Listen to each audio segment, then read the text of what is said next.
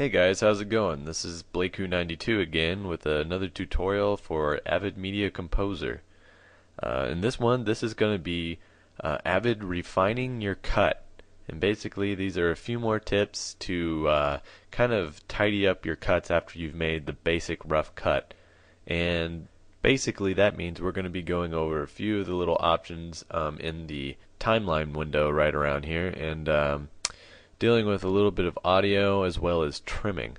And I have to say, like I do in all my other videos, I am Final Cut Pro and Avid Media Composer certified, but I'm not a certified instructor in either. Right now I just want to make as many videos as possible to help out you guys, and I know how helpful these will be since Avid is kind of one of those things where you either have to read a book or talk to some type of guru that's been doing it for a very long time.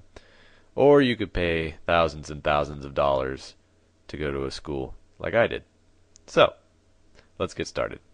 Okay, while you're editing, a lot of people tend to start off editing to the sound. As you get more into it, you'll be more accustomed to editing just by picture. In fact, a lot of famous editors and good editors tend to turn off the audio sometimes when they're having difficulties and just look at the picture, because really what it's mainly about is the picture. That's why they call it picture editing. If you start editing to sound, then it can mess up the flow because people are watching more than they're listening. A lot of people say that we get the audio in order to make us feel the emotion, and the picture is telling us what's going on. If we wanted to feel something, we could listen to the music.